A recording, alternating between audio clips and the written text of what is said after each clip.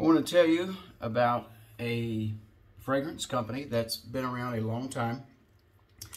They sell at the flea market in Myrtle Beach, actually.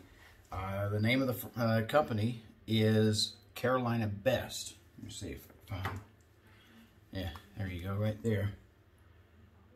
CarolinaBest.com.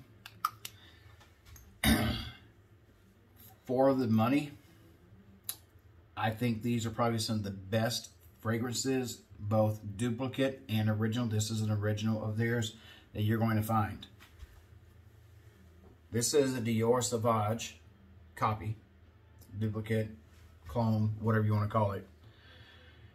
This bottle size, this is a 2-ounce glass bottle. It's $7. This stuff lasts all day and then some. You see, it's blended well. It's not something like you have to shake up or anything. So it's done right.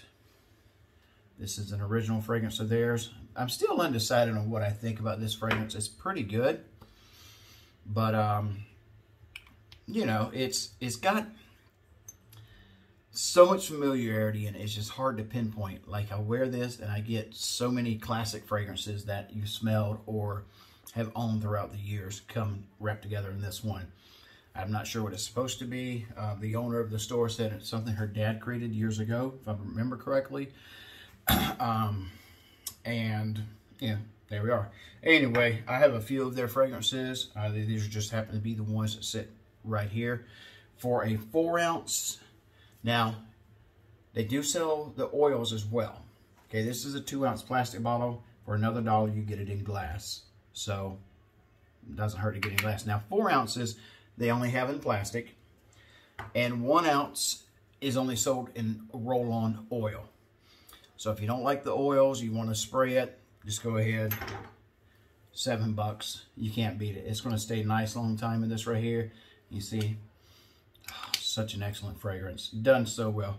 When I first got it, I felt like it needed to mature just a little bit. Not much, of course.